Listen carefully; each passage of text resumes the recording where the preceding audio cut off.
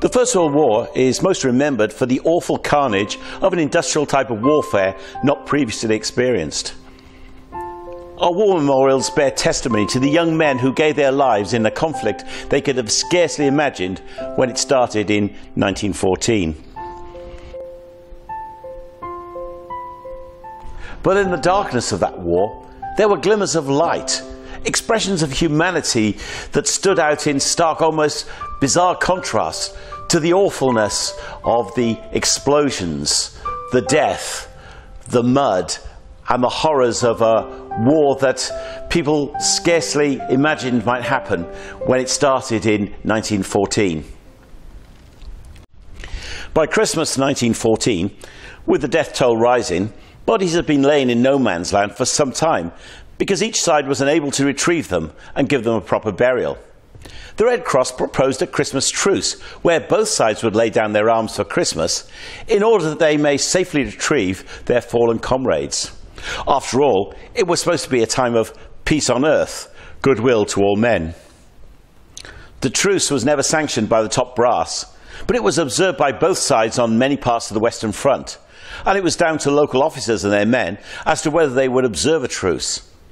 Up to 100,000 troops laid down their arms as the guns fell silent. In fact, so silent it was on Christmas Eve that the troops in opposing trenches both sang to and sang with their enemies. Silent Night was amongst those sang, as it was well known by both sides. Rather than just emerging from the trenches to find and bury the dead, soldiers started to socialise with one another in no man's land. It was spontaneous rather than organised. Enemies exchanged cigarettes, souvenirs and gifts. There were impromptu Christmas carol services. Then out came the footballs, and men who had been firing on one another the day previous had a kickabout. In some places they played actual games. It was a remarkable and bizarre scene, and recorded in letters and photographs by soldiers, and then reported in the newspapers back home. The top brass were so concerned about morale that they banned fraternisation in later truces and limited the scale to just retrieval of bodies, as well as introducing censorship for troops and press. Truces after 1914 were often short-lived, but at times when the front was very quiet, truces would be arranged and men would meet up.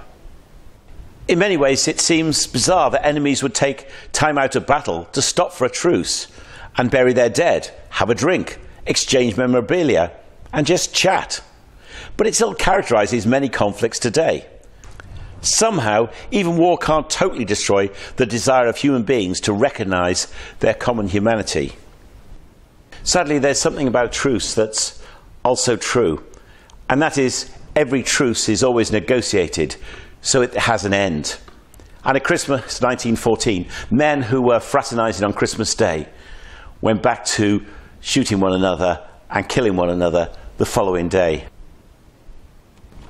Christmas is always associated with peace. The hillside on which the shepherds kept their sheep was the darkest of places. But that dark place was lit up with the angels who sang, "Glory to God in the highest, and on earth peace, goodwill toward men."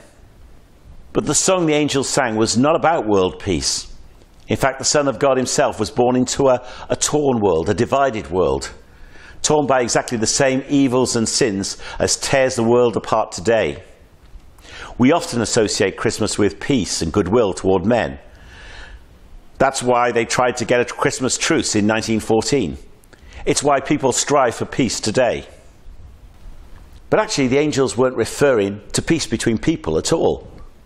The real message of Christmas is that in the birth of Jesus, God wanted to bring peace between himself and a world that didn't recognise him or who had rejected him. And how did that happen? By Jesus dying on the cross in order that God may be able to offer each man and woman the opportunity of peace with him, of forgiveness, and of knowing him in life and in eternity. And all we have to do is accept and follow Jesus. And unlike a truce, following Jesus is something that isn't for a short time, it's permanent. Actually, the words the angels sang are much better translated in a different way. So rather than glory to God in the highest, and on earth peace, goodwill to all men, it should be more accurately translated, glory to God in the highest, and on earth peace to those on whom his favour rests.